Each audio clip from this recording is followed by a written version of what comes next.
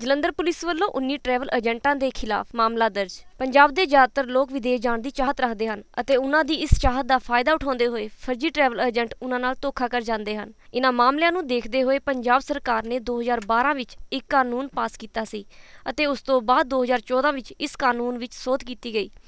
इस कानून के मुताबिक ट्रैवल एजेंटा ਲਈ लाइसेंस लेना जरूरी सी, पर पंजाब विच हजे भी कई एजेंट अजिहे हैं जिन्हां ने लाइसेंस नहीं लिया। हुण पंजाब के मुख मंत्री कैप्टन अमरिंदर सिंह ने इन्हां एजेंटा खिलाफ कार्रवाई के आदेश दिते हैं। इस ते कार्रवाई करते हुए जलंधर के डिप्टी कमिश्नर ने पुलिस के नाल मिल के 19 ट्रैवल एजेंटा के खिलाफ मामला दर्ज किया है।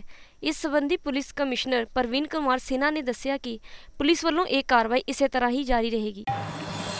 सूबे दे स्तर ते ये डिसीजन लिता गया है कि ट्रैवल एजेंट्स जिहड़े अनलाइसेंस्ड है और उन्हां दे खिलाफ एक्शन लिता जाए, क्योंकि ट्रैवल एजेंट्स दे हाथ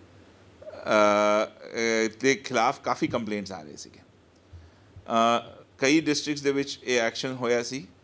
साडा ड्यू टू शाहकोट इलैक्शन सारी मैजिस्ट्रेसी और पुलिस उस तरफ लगी हुई सी, क्योंकि लाइसेंसिंग अथॉरिटी डी.सी साहब हैगे ने और पुलिस नो पावर्स है इन्फोर्समेंट का।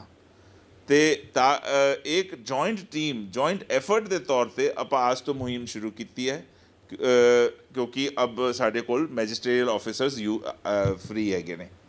तो आज 5 टीमां बना के जिहदे विच हर टीम दे विच एक PPS ऑफिसर और एक PCS ऑफिसर प्लस पुलिस के होर सीनियर इंस्पैक्टर और सीनियर ऑफिसर सीगे, उन्होंने वक्-वक् बिल्डिंग्स दे विच जिथे कि ये दफ्तर बनिया हुई हैं उन्हों की चैकिंग की है।